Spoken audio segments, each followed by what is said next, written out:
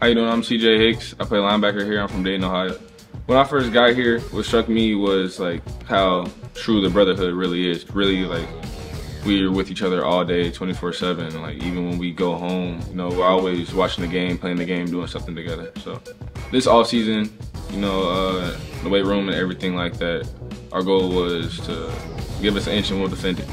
You know, last year, a few plays came down to 1 inch or 1 yard or things like that, but we wanted to change that this year. Just like you can look at the Notre Dame game with Chip, you know, got in there, was 1 yard. All of us wanted to be the best team in the country, and we're still striving for that. You know, our goal at the end of the day is to beat Team Up North, you know, get to Indy and then win a national championship. And I feel like we're doing what we need to do to get there.